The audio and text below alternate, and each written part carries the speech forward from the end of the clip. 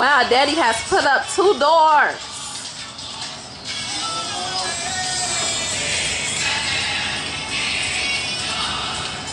I guess is this still considered a DIY if I'm not getting everything that you're doing? I guess so. Wow. So this is the door, this is where I walk through? Yeah. Oh, it's so dark. Yeah, that's because I gotta move this. It's in the way of the door. Oh, okay. I get it. It won't close with that. Yeah. Oh my goodness, is this gonna be my office? Oh my goodness. Closet over here. And this is gonna be my closet door. Oh my goodness. I wanna go through my closet. That's got stuff right here. So then you are almost done with this, my area.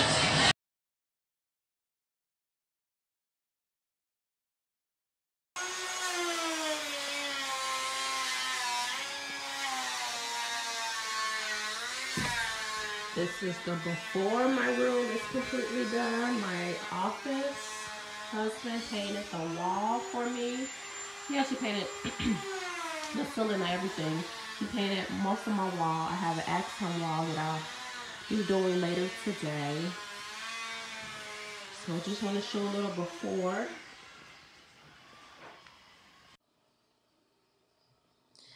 Hi YouTube, thank you for tuning in to The Real Eshays. It's been a while since I've been on here.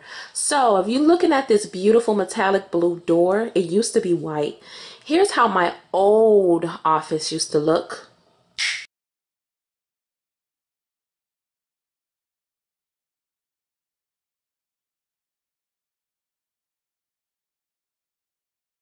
And this is how my new office looked. So I've painted my door metallic blue to give the feeling of the ocean, the sky. I love blue. Blue is my favorite color.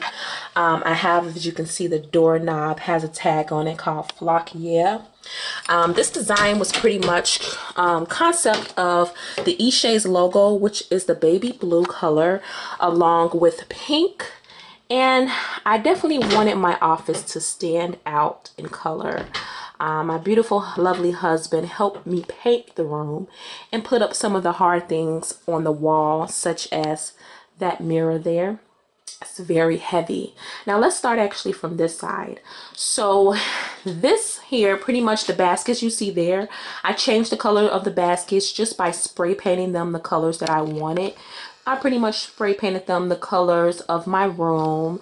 I wanted my room to be extra bright, so I did the spray paint of the baby blue, the gold, and the pink baskets. And you can get these baskets from the dollar store. You don't have to spend that much on them. You just paint it with spray paint, and then you want to coat it with this here. I coat all of my items with a sealer. It doesn't necessarily have to be the Mod Podge one, but this is the one that I got from Hobby Lobby, and they also sell it at Walmart. So let's go around the room, because this is a brief DIY, a quick DIY of how I designed my room and how I got it to be so beautiful. Okay, I love my office space. So if you can see the wall in the back, I use a metallic gold, which you can get from Menards. Menards, I think, is the only store that sells like extravagant, like high-end type of paint.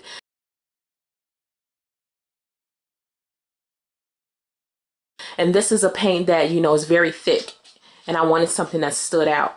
So here is actually my shelves. As you can see, I'm very into affirmation, spirituality, and just things to keep me uplifted. So I have my Dream Big book, Enjoy the Little Things in Life. And you can see this box here. These 2 boxes I designed. Pretty much what I did, I had some 2 old boxes.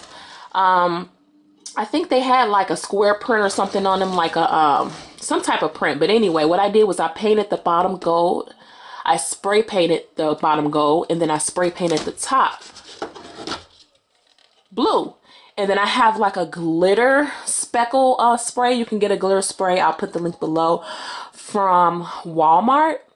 And once the blue dried, I sprayed that paint on top of it to give it the glitter effect. But the bottom part, what I noticed, you're not going to be able to use that glitter spray paint on the bottom because it's not going to give you this detailed glittery look. It's not going to give you the full glitter look. It's not going to do that. So what you're going to have to do is take Mod Podge, and it's the same concept that you'll do when you're putting glitter on anything else like Timberlands or whatever like that. I have plenty of videos up about glitter, putting glitter on Timberlands. So you'll get your Mod Podge, you'll put it over the gold paint. You'll let the paint, of course, once you paint it dry, then you'll put your Mod Podge on top of that, and then you'll get your glitter of choice and you'll start sprinkling it all over the item.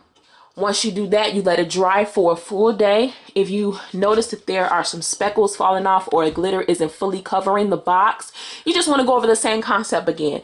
Put the Mod Podge over that glitter section and put the extra glitter on top of there and let it dry. And once you're done, you always want to seal any type of glitter work. You're going to seal it with this. Again, it doesn't have to be Mod Podge sealer. It could be any sealer, any clear sealer. You want it to be clear. So let's move to this. Actually, let's go back. You see my shoe chair. I've had this shoe chair for a long time, but it didn't look like this before. It looked like this.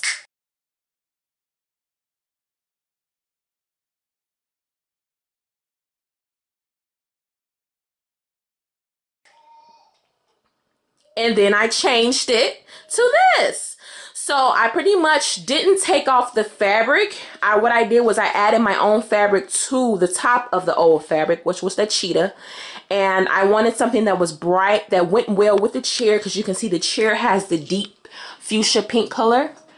And this was the perfect fabric to go along with it. So I pretty much took transparent paper, because I don't think I did a video on this. So I took transparent paper to get my my pattern. Anybody who sews know that you have to have a pattern for anything.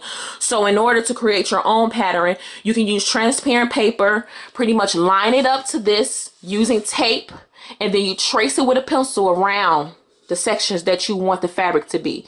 So I traced around this section and I pretty much cut it out, cut the fabric out, pretty much what I did was I pinned my pattern to the fabric, then I cut the fabric out, and then what I did was I pretty much glued it on. Fabric glue. You use fabric glue and you glue it on. And with the back part, I didn't have to create a pattern. What I did was just run around it with the fabric, and I glued it, and then I used this handy tool here. This comes in handy. I use this to staple the fabric on to make sure that it didn't come off. So get you one of these staple guns. And now we're going to go to the beautiful shelf here. And I'm going to put a link up below as to how you can see how I did this, because I did a DIY on this. And I ended up using this beautiful thing too to keep the glitter on, because these are actually glitter sheets. It's not glitter, it's glitter sheets. So if you want to see how I made that, click the link below, and you can see that I have some affirmations here. Pretty much I have dream big, be positive, stay hopeful, enjoy love, and continue to grow. And I have painted them the colors of my room, with the center being some glitter. So I did the same concept as I did with the box. I painted it gold first, then I went over it with the Mod Podge and put the glitter on top of it. And so now let's get into this chair here. Now this chair used to be pink and gold, a hot fuchsia pink and gold. So it was getting so old. By me designing, I was getting spray paint speckles all over it. So I say, what can I do to make it girly? And as you can see, I have some fur rugs, which I'll put a link up below to where I got the rugs from. They actually sell them on eBay. So you should see the bottom of the seat is fur. And that's all it is a rug. I took a rug, I put it right there on the bottom of the seat, and I used this bad boy. right at the bottom so it could be secure and stable. I painted the very bottom of the chair powder blue to go with the color scheme of my room. And then I painted the back. I hand painted it with the same paint I used for the wall. I painted that to the back. But you wondering how I got the glitter speckles is that I actually got some glitter glue. You can use glitter glue, you guys. And I found this beautiful glitter glue here from Hobby Lobby. Can you see this? I'm not sure if you can see it. It's looking weird on my camera. Excuse me, I have a cold too. Yeah, so you can't really see it, but you can see. I'm gonna give a close up on the chair. These are different color specks of glitter that I put on the back of the chair to blend in with the gold. And you have to allow this thing to dry about 3 days. It took 3 days for this to dry. But the way that it came out, I am so happy. I love this chair. I love it. And I sit in this chair when I'm doing like designing at the table and stuff like that. And so as you can see, in fact, before I get any further, I will be doing a raffling. So anybody who is getting married, if you can remember, I did this box in 2016 for my wedding. And it's been a long time. The box is dirty. I have to clean it off, but I will be raffling this box. So I will have to spray paint the box. So leave your colors below. It has to be a dark color to cover up some of the dirt marks that has gotten on this box that can be removed. The only thing about this is that whoever wants this box, whoever I picked, what you'll have to do is leave your color of the box that you want. So the color of the box, the color of the ribbon, the color of the flower, and why should you be chosen, and why do you like the Real Eshays YouTube channel. So once you leave all that below, I'll pick the person, I'll send you an email, I'll contact you, and I'll let you know, hey, I need $20 in order to ship this to you, because you're going to have to pay $20. This thing is heavy and it's big.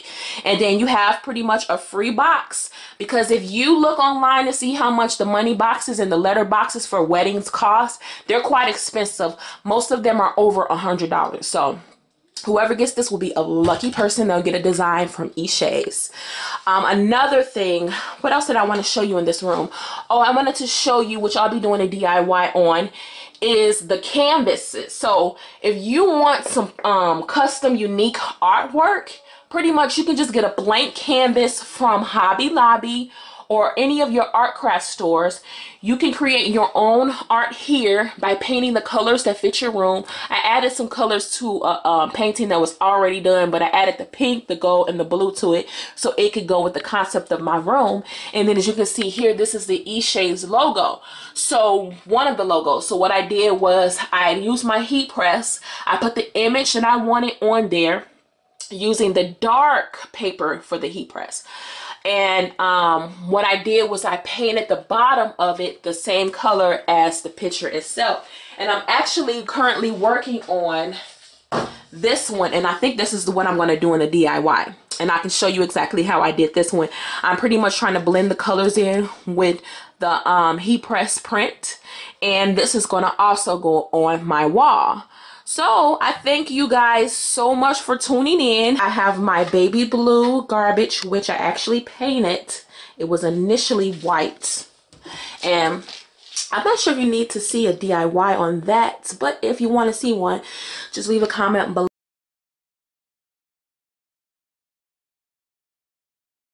Again, if you want this here, this box, leave below. And I'm actually going to also be raffling off the Chanel 3 pictures that I have posted from my other room, which I'll put here. I'll show a picture of it right now.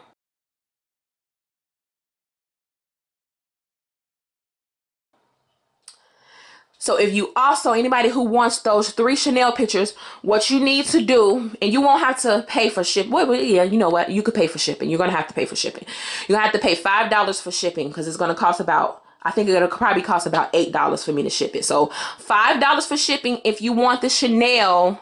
If you want the Chanel 3 posters, $5 for shipping. And leave below your name, what you like about the Eshays YouTube channel, and why you think you deserve the 3 Chanel posters, wall posters. Okay? Thank you so much for tuning in to this quick tutorial, this quick video about my new office space. Again, leave those comments below if you're entering the raffle. And as always, have a creative, peaceful day. Bye-bye.